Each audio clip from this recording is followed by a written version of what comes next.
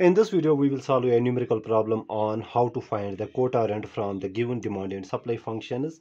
The question is demand in the market for cheese is being given by QD is equal to 304 minus 7.5p, where P denotes the price, and supply is being given as QS is equal to 2p.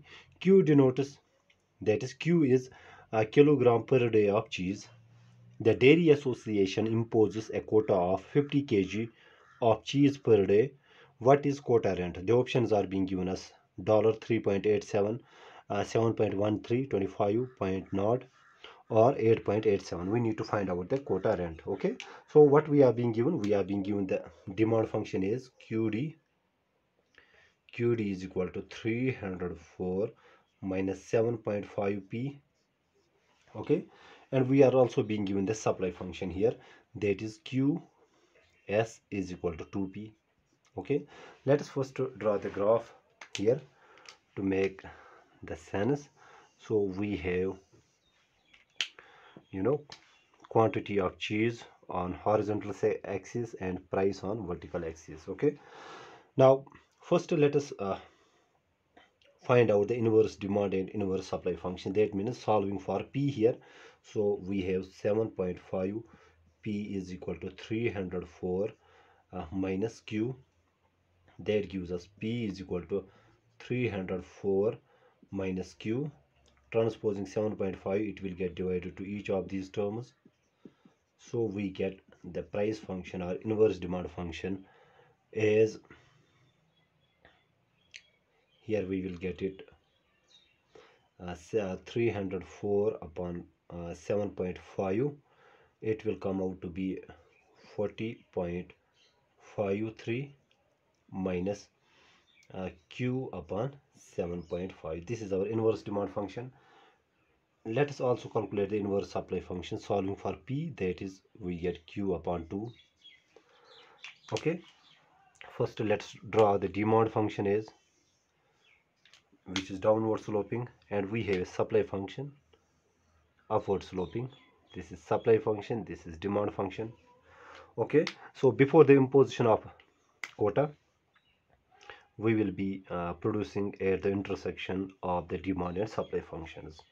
Now since quota is being imposed of 50 kg of cheese per day, that means we will be producing less than that of the equilibrium, at equilibrium outcome. Okay, let us say we are producing, this line denotes the quota of 50 kg of cheese. Okay, now corresponding to this quota of 50 kgs, we will calculate the price that sellers will receive, the price that consumers will pay. The difference between these two will give us the quota rent. Okay, so we are being told that 50 kg of cheese is the quota that is being imposed. That means we need to, in place of Q, we will write this 50. That means our P will be equal to, that's demand, will be equal to 40.53 minus, in place of Q we have 50 upon 7.5. When solving this, it will come out to be, our price will be 33.86. this will be the price that this is 33.86. this is the price that consumers will pay.